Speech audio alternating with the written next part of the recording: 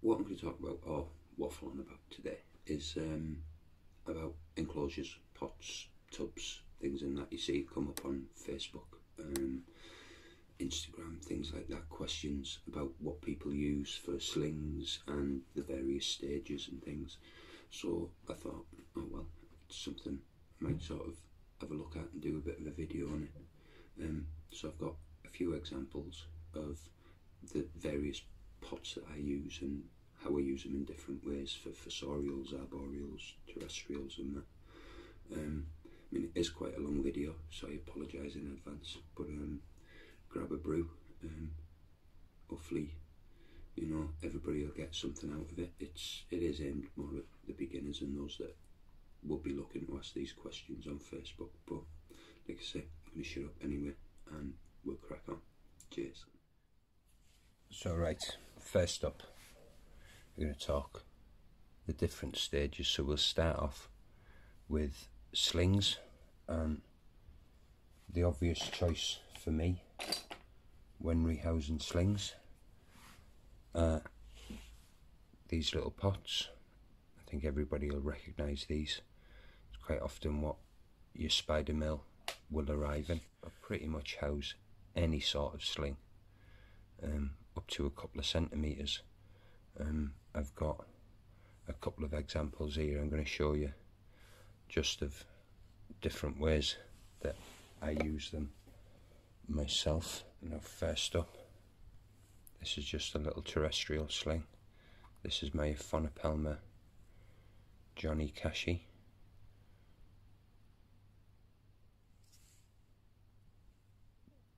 But you'll see there, I've just got a little bit of substrate in the bottom.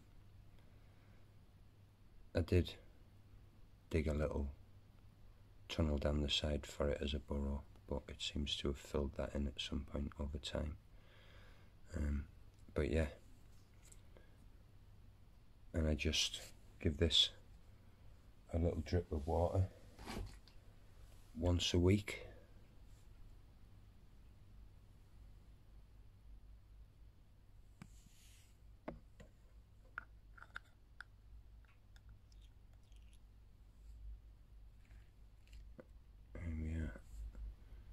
Just wet that one little bit, and again I feed it once a week, and that's pretty much it. But that's, say, one of these little sling pots used for a terrestrial. Right, next I've got a Syriopagabus hattie sling, which you may just be able to make out there in its little cork tube, or behind its little cork tube. This has actually just molted, as you'll see there. So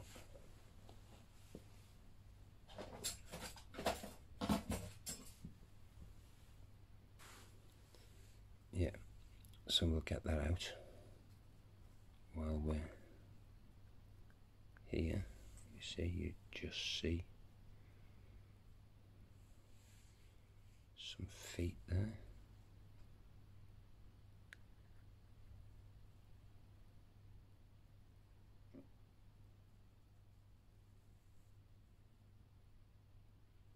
Little hattie malt.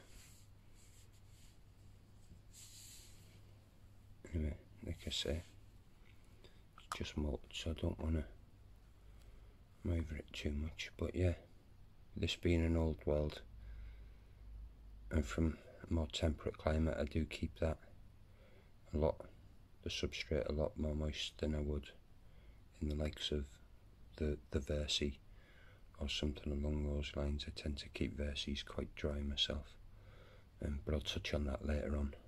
So yeah, that's my hattie.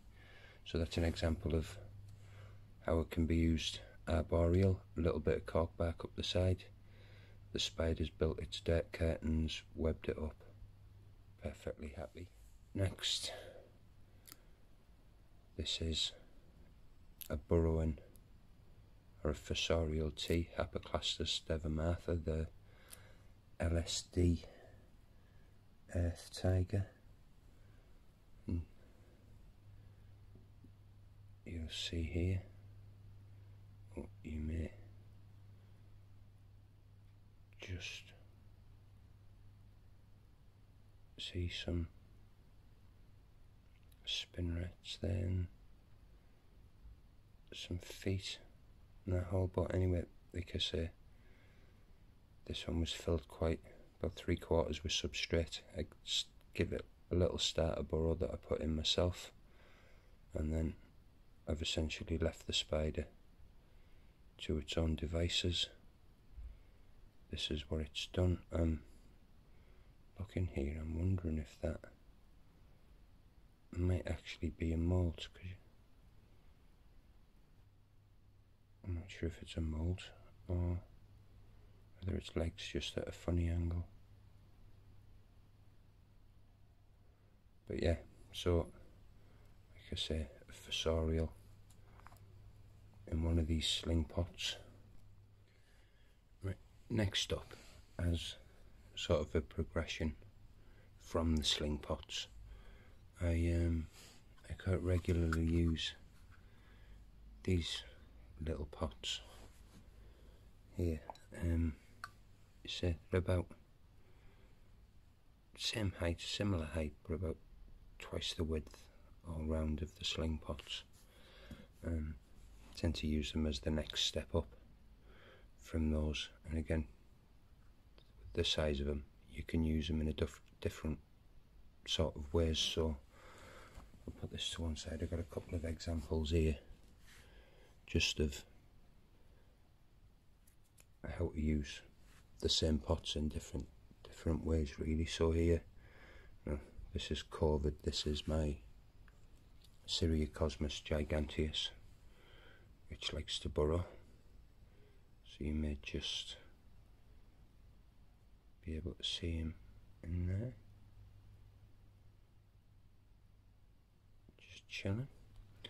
But yeah, you see here, this one filled quite deep with substrate. I just started a little starter burrow in one side. As it is, he or she has gone on and done the rest. Perfectly happy. Probably get another one, maybe even 2 more molts in this before I seriously need to think about changing it, because this is a dwarf species anyway, although from what I understand it is one of the larger, if not the largest, of the Cosmos genus. But yeah, that's COVID, so called, as he was bought at the beginning of lockdown and spent 10 days in the post.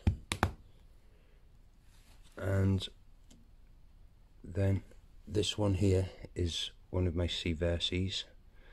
So as you'll see, I have this as a more arboreal setup. See the little dude in there.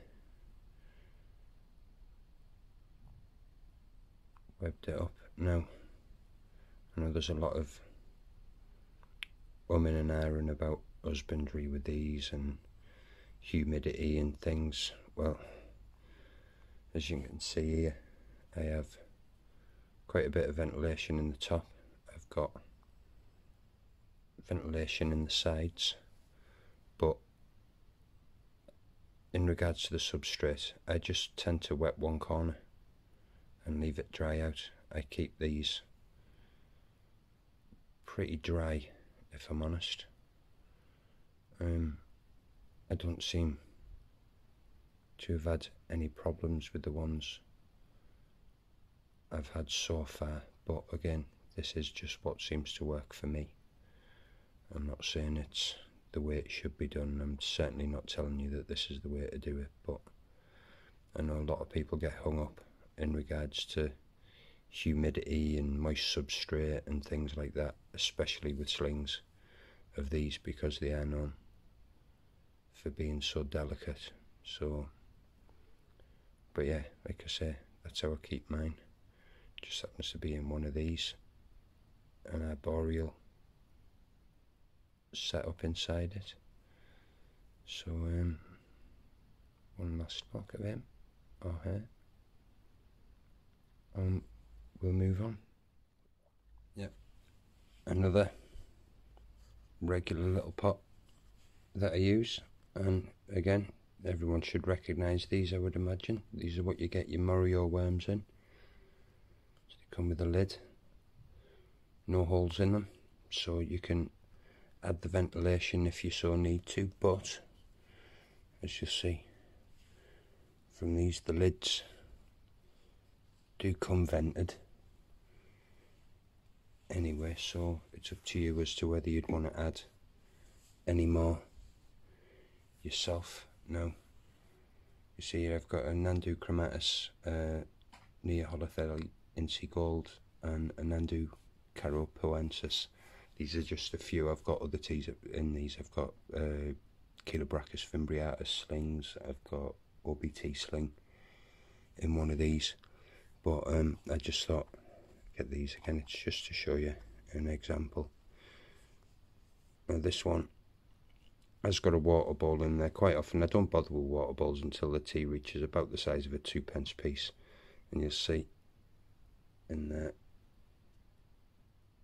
that is about the size it is once it's spread out. It's about the size of a 2p piece, but I put a water bowl in there and it just fills it up.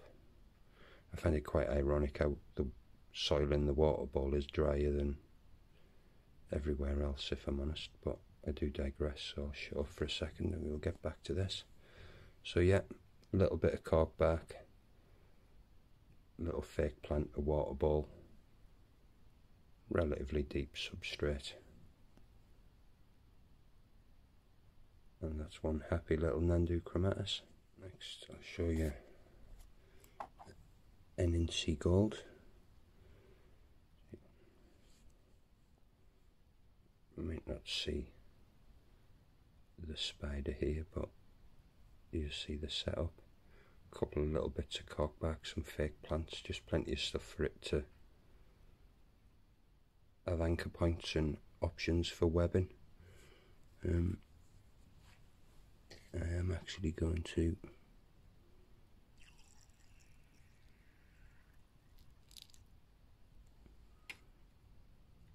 give this a bit of a soak.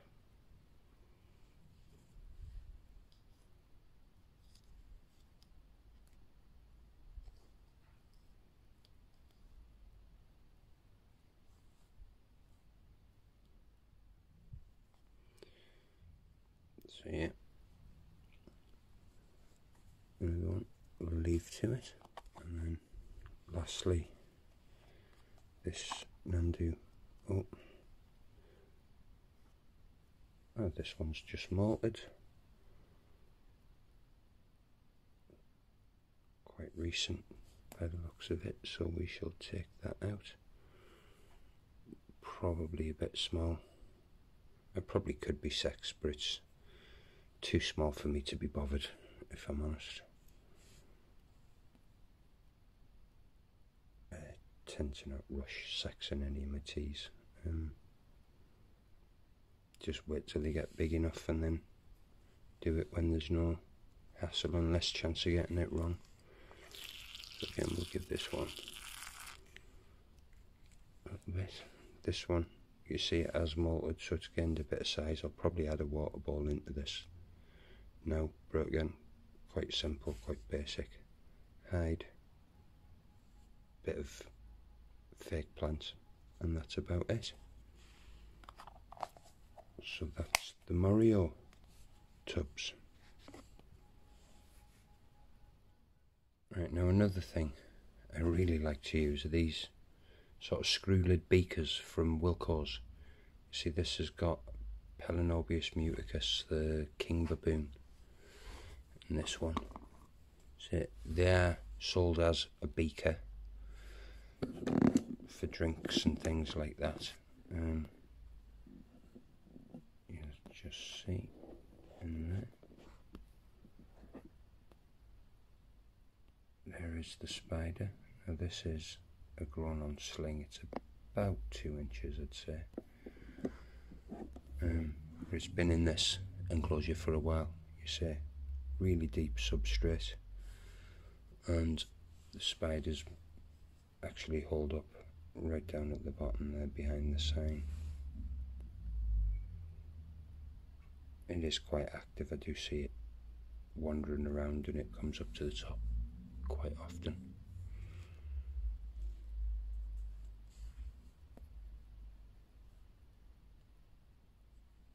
So that's another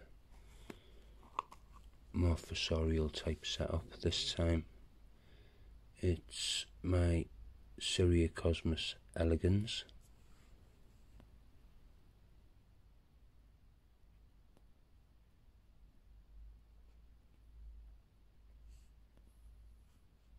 Just not sure if I'll be able to get the focus to pick up. No, but you can sort of just make out the shape. Oh, there we are.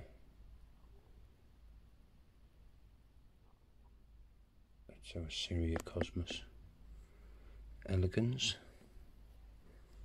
See this one, not as much as the King Baboon, about halfway, 2/3 filled with substrate, and this one is doing well. It's molted in there a few times, seems to be really happy. I will just give it a little bit of a soak.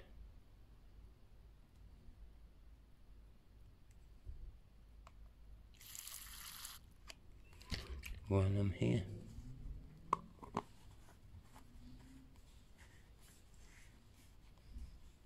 And yeah, as you might have guessed, I also use them for my arboreal teas.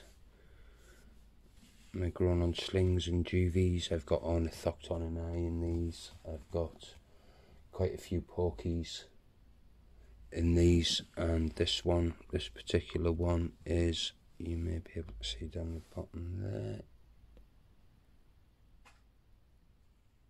You can just see that black and orange should give it away. This is of course my Salma Pierce minion, or one of. I do have a little water ball in here, but you know, I'll just drop it in. This one has been in this particular pot since being a sling. Like I say, it's come through, no real problems, no hassles. So that's them ones. Right, so next up, we're going to look at these. These are the 1.3 litre Brayplast tubs that come with the bendy flappy lids.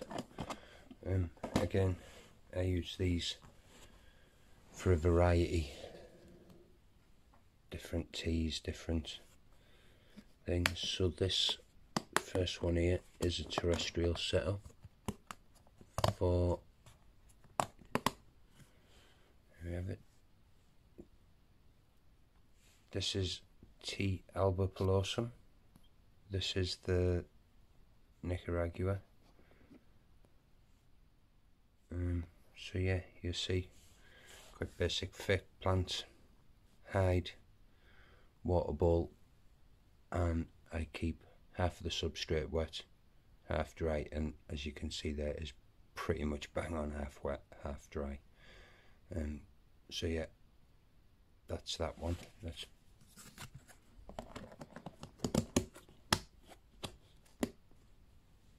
well, also this one here has a lot more ventilation in the sides, just along here and at the sides here, and also in the bottom at each side. It's a much drier living species. This is the Ceratogyrus brachycephalus wild form. This isn't long molted. But yeah, it's enclosure. You say it's webbed it up pretty well. It does need a little bit of water in there. So you see here, this one has got, again, it's got quite a big hide. It just seems to spend most of its time out in the open. It is unsexed as of yet.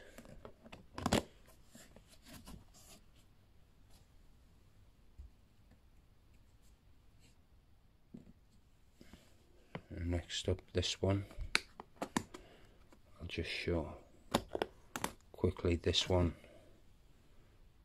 actually houses a communal of 10 Embelfories. They've all sort of disappeared, but there are a couple of tunnel entry points at this end. You see under that little leaf there, there's also one into the cork bark there, and they've sealed that up. But again, these are 1 centimetre slings, so a 1.3 litre works sort of ideally for them. They will get upgraded at a later date, but my plan is to merge my 2 communals, so when they come out of this, it'll probably be going to a big setup with the other communal of 5. And I have just noticed, I don't know if lens is picking that up, we do have a molt there.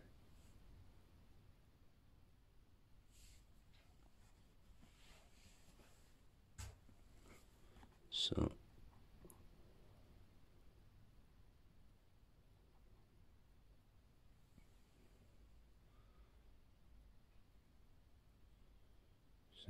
there we have it.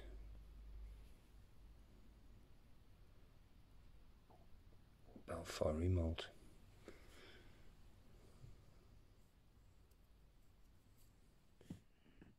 Right, now these, again, this is another 1.3 litre Bray Plast. You see there, this houses my GBB, which is currently up here. It's doing well now. I've decided to house this arboreally. No, they do tend to live more terrestrially in the wild, but as we all know, you give them a bit of height and let them go with the webbing, and things can come and begin to look really good. You see, this is only a small sling, or a grown-on sling. Hasn't got any of its adult colours coming through yet or anything like that. But yeah, just wanted to give you an example of using one of these setups arboreally. And I do have another one which I will show you now. So again, this is a 1.3 litre Bray Plast. This time you'll see that there's a cork tube in that one side. There is some fake flowers, and the spider that lives inside here is actually my P. Metallica. It's not the best of views, if I'm honest. Again, I housed Salmopius arminias, Cambridges. I've got some Flamingo Chilus in these setups. You see, they are quite versatile. You can put as many air holes as you want in. You can add them, as you see here, the holes that were in it originally I've actually sealed with hot glue, because I was worried about the spider getting out at the time. But yeah, so that's just another example of the 1.3 litre Bray Plast and how I put them to use. Right, so next up we have these, which are the homemade CD enclosures. Now this one has broken, the bottom has fallen off it and needs to be replaced. It was actually my own fault. I kicked it when it was on the floor and the bottom broke off, but it's a whole separate story. So just a couple of examples of how I put them to use. So you see here we've got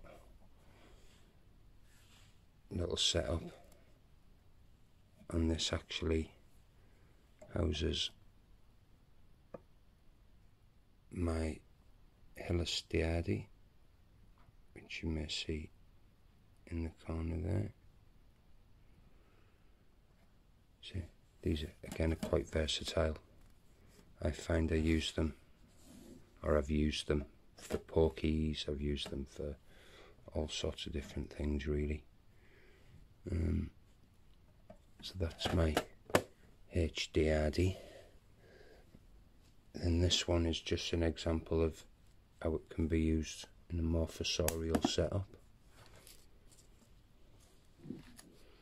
This one actually houses my Pastorii.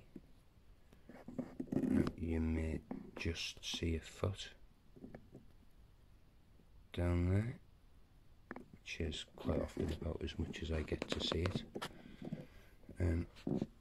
But yeah, see, just a big deep burrow right in the middle. Water bowl that's forever getting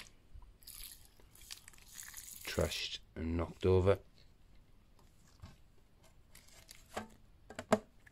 But again, you see that one's got quite a deep substrate. I also have a Hydroranius raja set up in one of these in a really deep fossorial setup, and here is a more terrestrial type setup, and this contains my Brachypelma Amelia. Just see if I might be able to bring her out. There we are.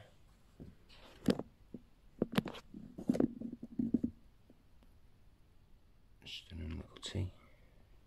Probably due a molt quite soon if I'm honest. But yeah, that one's kept quite dry. Water bowl, a little bit of moss and a hide. Quite basic. Again, these aren't long-term enclosures. They're only meant to house them for a few molts at a time before they eventually all end up getting upgrades. So what I will do is I'll just give the moss a little bit of water. One thing I will say about these, if you are going to ever try and make them or anything like that yourself, is that this bottom edge can be a bit of a nightmare if you don't seal it properly. But basically, I've had it happen where I hadn't glued the bottoms all the way across. I thought I'd be able to pin it and hoped it'd work because there wasn't going to be a lot of weight in, but what it meant was water just leaked out all the time. So just make sure that you get that part right. So yeah, that's that one.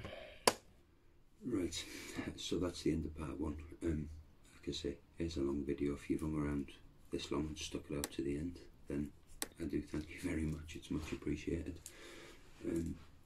So yeah, part two will come along pretty soon. Probably won't be so long if I'm honest, as things get bigger. There seems to be less variation, especially there is in my collection anyways. To just, like as you might have seen, I try to use the same things in different ways if I can.